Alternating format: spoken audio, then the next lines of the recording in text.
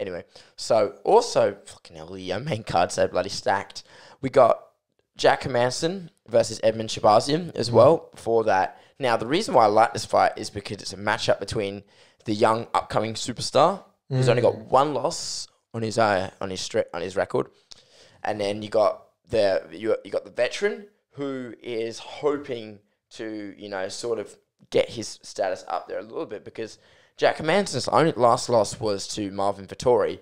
Now Marvin Vettori is going to be fighting for the title, and his loss before that, his last fight before that was Kelvin Gastelum, and he lost to Jaron Cannonier, who Jaron Cannonier is, again up on the ranks. The thing is, I really like Edmen Shahbazyan's style. I like that he's young, the young talent. He's only 23. His last fight was his loss against Derek Brunson.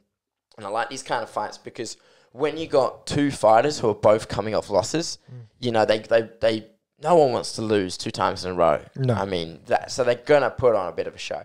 I do believe that this one is gonna go to Hermansson for predominantly 2 reasons. One, his experience in fighting in general, but his experience in terms of opponents. That's a good point. Because Jack Hermansson's lost to the killers of the middleweight division. Like, we're talking cream of the crop. Edmen Shahbazyan, he's got definitely some good names that he's beaten. But Derek Brunson, where does he stand in the top 10? Is he even in the top 10? Derek Brunson, of course he is. Yeah. Where does he stand? I believe he's just outside of the top 5 of the middleweight division. I think he's around 7. Yeah. So let me just quickly check while you continue. So that's just my main reason why. But one thing I love about Shahbazyan is his finish rate is insane. Number 7. 7. In all of his fights, only one has ever gone to... in all of his 12 fights, only one's gone to decision. Impressive for someone only being 23 years old. Yeah. Incredible. That's just why I feel like we're going to see some fireworks here between the two. Yeah, I think that with Edmen Shahbazyan, he's got a very controversial coach, being Ronda Rousey's ex-head coach. He's a funny dude. He's a funny looking dude as well, to be fair. But Edmen Shahbazyan, he's incredible on the feet. And I think that the reason why he lost to Brunson is perhaps he was thinking a little bit too much about the takedown of Brunson, and that's what opens up the strikes. And I think that could be a potential... not a hole in Brunson's game. Oh, sorry, not Brunson. Shahbazyan's game, but perhaps something that he typically only wins by TKO, right? Typically on the feet, and he's very good in ground and pound and things like that. However, he's only got 1 submission win. I think the reason why he lost to Brunson is perhaps he was thinking a little bit too much about the takedown, and that's what opens up the hands.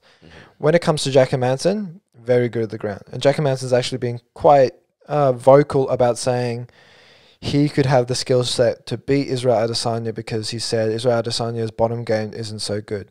My bottom and my top game is very, very good. So with Jack Hermansson, I agree with your point that it's not just the volume of experience he has, it's also the quality of the fighter he's fought. He's lost to Marvin Vettori, who's now going to fight Israel Adesanya for the 2nd time, right? He beat Kelvin Gastelum, who took a very fairly close fight with Izzy as well. He lost against Jared Cannonier, but he beat Ronaldo Souza coming from Strikeforce. That's a big win as well. He's also fought Jared Mershart and Thiago Santos as well. So again, Thiago Santos wasn't the best in middleweight. He was more of he certainly found his stride at the light heavyweight division. But Jack Hermansson's just fought much more notable quality fighters. Edmen Shahbazyan, the only 2 ones that properly come to mind is Brad Tavares, who's a very good middleweight, as well as Derek Brunson.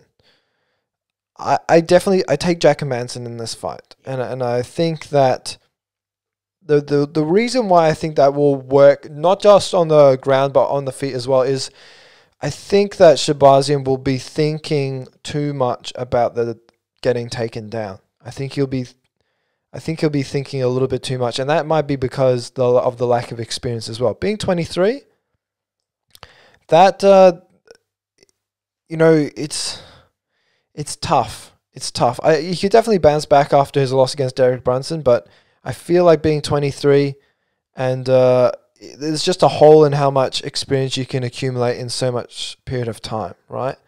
Mm-hmm. Jack is just so good on the ground, and he can really threaten the takedown, which means he can mix up going for the takedown and just come up to the top and smash Edmen. I think Hermansson is just a higher level than Edmen Shahbazyan at this point in time. I think if Edmen Shahbazyan stays in the UFC, similar to Conor, Max Holloway, Calvin Gastelum, they all came into the UFC very, very young, right? Oh, as well as John Jones, right? They all came into these people just come to mind. They were very young when they started in the UFC. They're still around, and they are the best of the best in the UFC.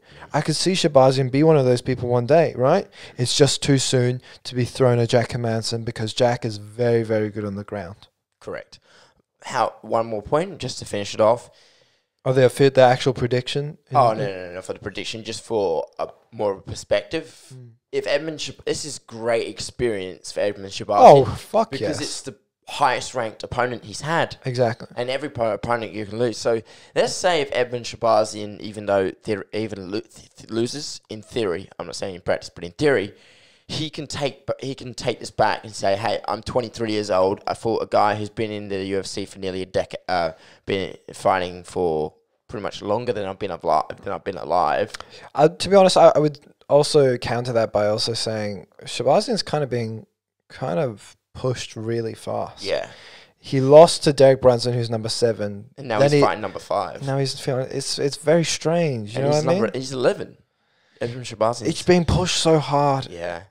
But I'm just saying, if he wins, I mean, it makes him look like a superstar. It makes him come back, and I mean, they couldn't think of any better. That's a massive jump. Yeah, it's a massive jump. I mean, but even though he's 11 and it's 5th, that's 6 places. Do you believe that they will let him go to 5th, or they'll let him jump up a few spots? I think he'll let him take his place. It depends. The ranking's all very weird because you can jump up places and then a couple of weeks later you can jump back down, right? So they're not set in stone, and it might even be also how he wins, not just who he beats. So, but I take Jack in this fight, and I think Jack Hermansson will beat him to a decision.